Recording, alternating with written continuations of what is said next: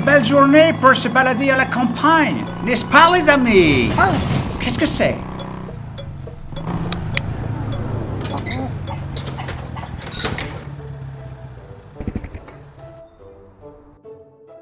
Oh, c'est la panne sèche. Regardez, une station-service. Restez ici, je reviens. Bon, j'ai bien fait de prendre de la lecture, moi.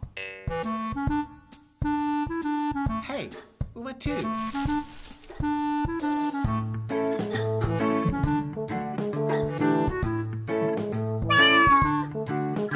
Qu'y a-t-il, Felitto? Bon, j'arrive.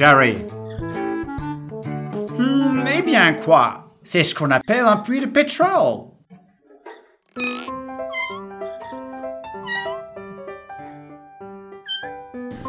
Mais non, Felitto, il ne suffit pas de prendre du pétrole et de le verser dans un réservoir. Je pense que nous allons profiter de ce petit moment de calme pour découvrir comment on exploite le pétrole pour en faire ensuite de l'essence. Du sous-sol à la pompe, une petite histoire du pétrole.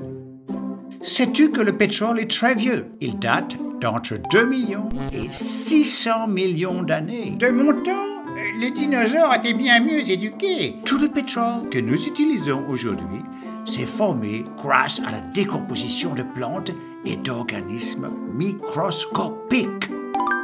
En mourant, ils se sont déposés tout au fond des mers pour se mélanger à des particules de terre et de roches transportées par les courants d'air ou les courants d'eau. Ces particules s'appellent des sédiments. En se déposant au fond des mers, les sédiments forment avec le temps des couches de terre de plus en plus épaisses qu'on appelle des couches sédimentaires. À mesure que le mélange des plantes et des organismes se retrouve enterré de plus en plus profondément, la chaleur et la pression augmentent considérablement.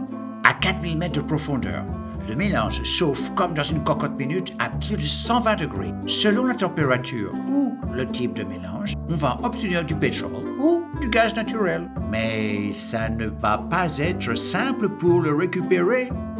Le puits de pétrole que tu vois là-bas s'appelle un derrick. C'est à partir du derrick que l'on va explorer les couches sédimentaires. L'outil de forage qui va percer le sol s'appelle, quant à lui, un trépan. En perçant les couches sédimentaires qui se sont formées sur plusieurs millions d'années, le trépan remonte le temps. Regarde!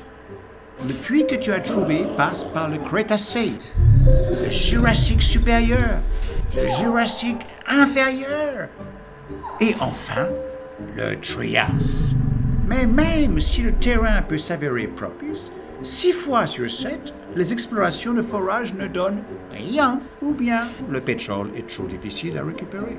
Mais ici, c'est le jackpot. La roche est gorgée de pétrole. Dans la roche se trouve du gaz qui s'est retrouvé enfermé et comprimé. Quand ces poches sont percées, le gaz se détend et remonte naturellement vers la surface, emportant avec lui le pétrole. Il est alors recueilli par le derrick. Mais quand la pression du gaz n'est pas suffisante, on utilise une pompe géante, un chevalet de pompage.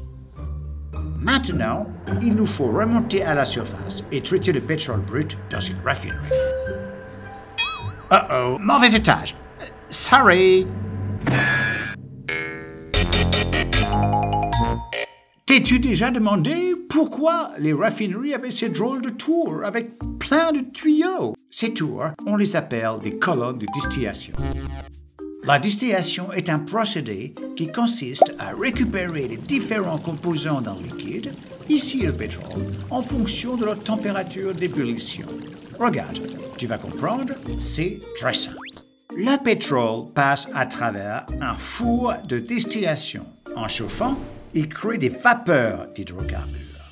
En remontant dans la tour, les vapeurs d'hydrocarbures refroidissent et se condensent, c'est-à-dire deviennent liquides. Les hydrocarbures se condensent à des températures différentes.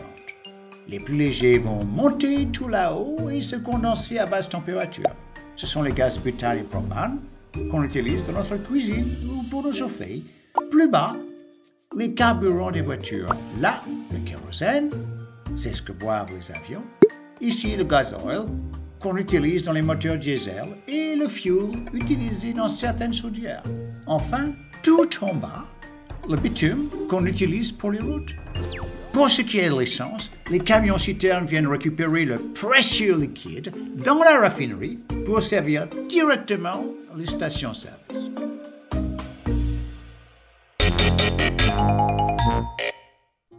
Il existe également d'autres moyens d'exploiter le pétrole. Le Venezuela, par exemple, a l'une des plus grandes réserves de sable bitumineux au monde.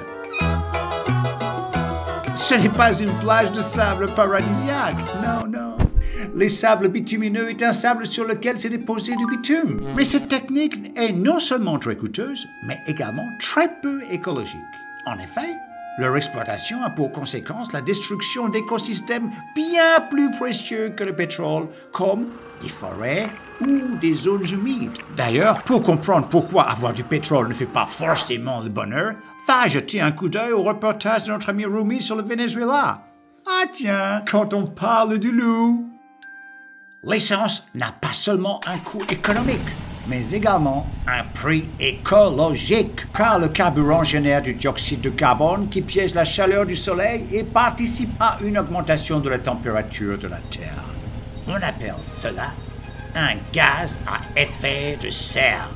C'est pourquoi remplacer le pétrole ou encore le charbon, qu'on appelle les combustibles fossiles, par des sources d'énergie moins polluantes est l'un des grands enjeux du XXIe siècle. Mais ça, les amis, c'est une toute autre histoire. En route!